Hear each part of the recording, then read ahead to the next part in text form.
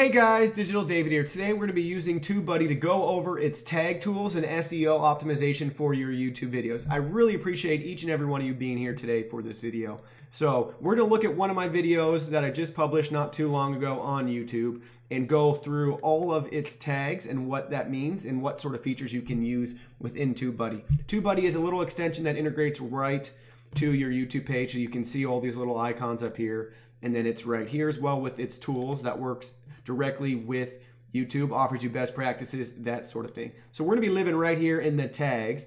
So you can see my tags right here, and you see these little green numbers and boxes next to individual tags.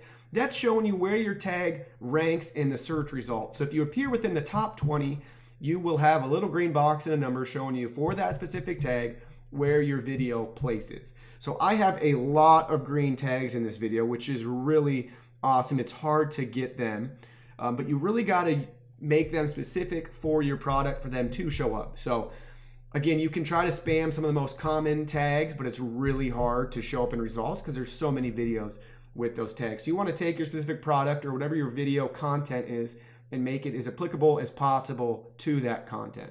So you can see Schiff & May's the brand here. I got number 2 on that, Schiff & May Watch, because that's what we're reviewing. It's only got 15 views right now, but my channel is very SEO heavy, so those 15 views are people that are actually searching for this product, which is cool. And then it just shows you too, I have all those green tags, and it's hard to get views. So you really want to make sure you have those green tags and have content that people are watching. If you don't, you can have all the green tags in the world, but if people aren't searching for that content, they're never going to find it. But it is categorized in Google the right way, which is really helpful. So here's all the tag tools you have to use at your disposal. You have a copy tool. So do I want to copy all the tags or some of the tags? And where do I want it? To a clipboard, or do I want to make a new tag list that I can reference later on for other videos? Do I want to clear the tags? Do I want to sort the tags? So you can remove duplicates too in there, which is nice. I didn't even know I had a duplicate. So I'm going to remove that. And then you can drag and drop these if you want. Okay, I can do that. Or you can auto sort by rank. I'm going to auto sort by rank because that's a great feature to have. And now you can see all my number 1s together, 3s, and then all my more generic tags down here. Apply and close. And then look, bam, done right there. Here's some suggested tabs for you to use. So it's running an analysis saying, hey, you might want to use this one. And then if you want to use it, add it. It's already inserted. It's that simple. So you can just click right down this list if you have enough characteristics left for your tags. Then it's just showing tags related to my channel. Sometimes it gets a little wonky. I have nothing tagged with Britain's Got Talent, but I guess I've had, well, I don't know. I don't understand why that one's there. Usually it's based off of what tags you have and what views you get.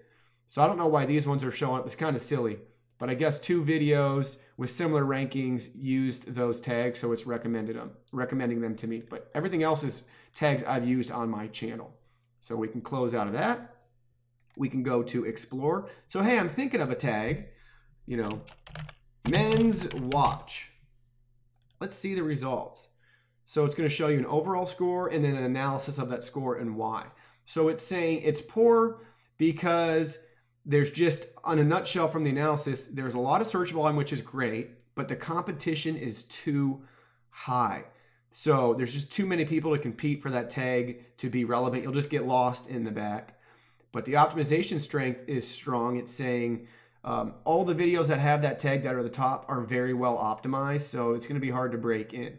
But I still think if you want to include that tag, you should, because there's just so much search volume. You'll get reviews for that tag as opposed to maybe the Schiff & May Watch, because you might only have 5, 10, 15, 20 people buying that product each day, but you're going to have millions of people, 80 million people searching for men's watch. But again, it's got an unweighted and a weighted performance. The weighted performance is based off of your channel. The unweighted is just in general how that keyword does.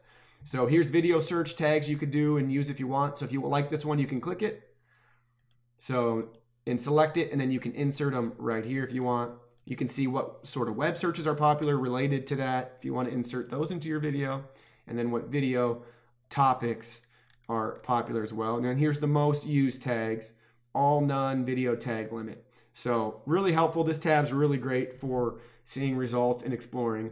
Here's the results too. It's showing you if you search that tag, what's showing up.